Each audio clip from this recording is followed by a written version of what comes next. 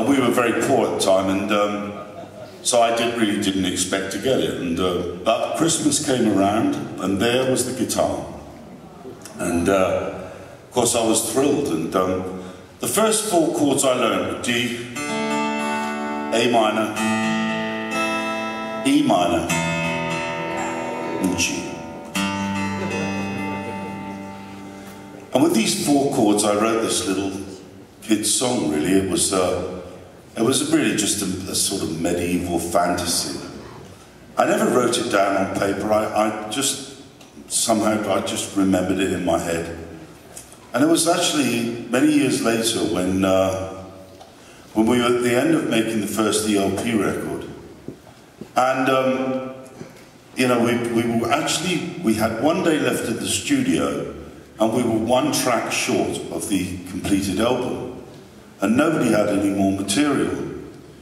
So I said, well, look, I mean, if there's nothing else, I've got this little folk song I wrote when I was a kid.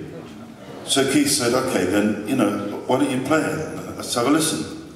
So I played it, and but no one liked it. And so I said, well, look, the thing is what are we going to do? Because we're 1 track short, and we've got nothing else. So Keith said, well, I'll tell you what, why don't you record it on your own, and I'll go down the pub. So I went, okay, you know. So Carl Palmer and I actually recorded the initial track, and it sounded pretty dreadful. It was just drums and acoustic guitar, and it was very clattery. But then I put a bass on it, and it sounded a bit better.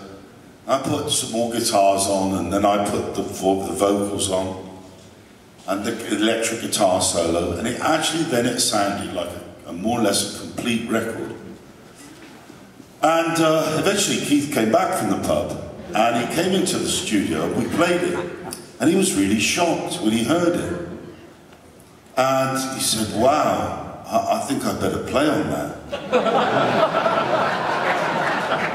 And so I said, okay. So the thing is, I said, I've already done the solo, so the only place really that's left is if you put something on the end. He said, I'll tell you what, I've just had this new instrument delivered.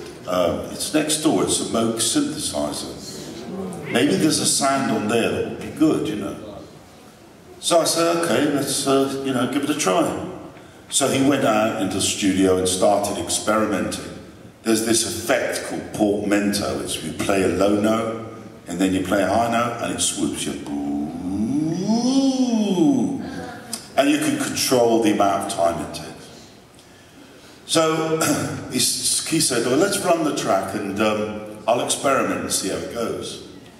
Well, just the same as the story I told you about Gary, I flipped it into record and pressed play. And because he was only experimenting, I actually put the speakers on dim. And Eddie Offord, the engineer, and I were sort of talking as he was experimenting. When it got to the end of the track, I said to Eddie, was it me, or did that sound good? And Eddie said, I think it sounded good. Let's play it back. So we played it back, and that is the solo that's on the album. And so I called Keith on the talk back, and I said, you know, Keith, you really should come and hear this. It's a wonderful solo.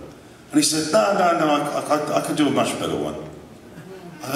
I said, really? I don't think you could. You know, perhaps you would like to just come and hear it. After a lot of persuasion, he came in, and of course, once he heard it in context, that was it. It was game, set, and match. And so that was it, really. And so anyway, I'd like to play my version of that song tonight. Here's Lucky Man for you.